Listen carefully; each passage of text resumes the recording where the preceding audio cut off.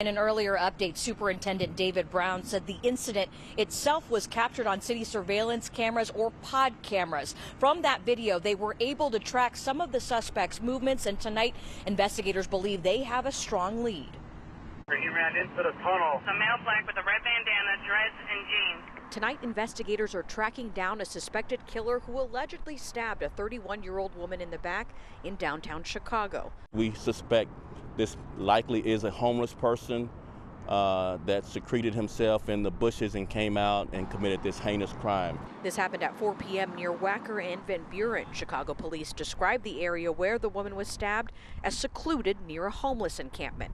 Superintendent David Brown says it's possible the woman was caught off guard. It's high shrubs, as you can see in that corner, right adjacent to the crime scene. So likely he secreted himself.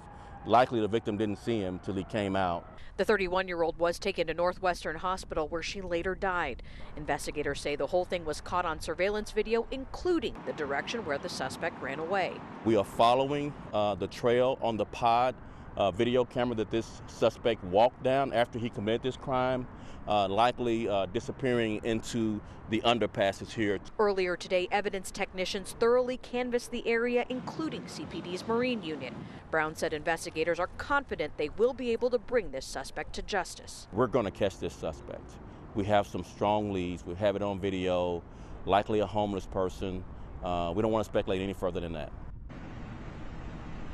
Superintendent Brown says they do have a cooperating witness who they're working with to get more information on that suspect. As for the 31-year-old woman, authorities have not yet identified the victim.